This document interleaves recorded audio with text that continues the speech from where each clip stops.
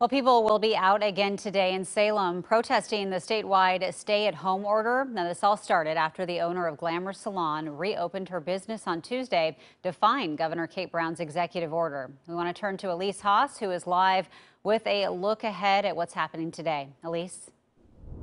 Jenny, this Salem business owner has garnered a lot of attention and some support from people who want to see those stay-at-home orders lifted and businesses get back open. So at least 50 people came to rally outside of Glamour Salon yesterday, and they were doing so to celebrate the reopening. They were out marching in nearby streets, waving American flags and carrying signs. And while the owner of Glamour Salon says that she's overwhelmed by the support, her neighboring businesses say that they're going to continue to stay closed.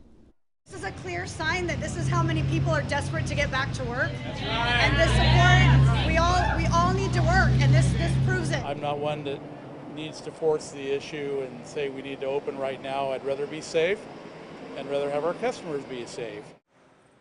Neighboring business owners said everyone needs to make their own choice about how to best operate in challenging times. But protesters are expected to rally outside Glamour Salon again today. And we talked to the people who were rallying outside the salon yesterday, and they said that Salem police did come out and ask them to leave, though no one did. However, they tell us that no one in their group was arrested. We have since reached out to Salem police for their response, but as of this morning, we still haven't heard back yet. Reporting live, Elise Haas, KOIN 6 News.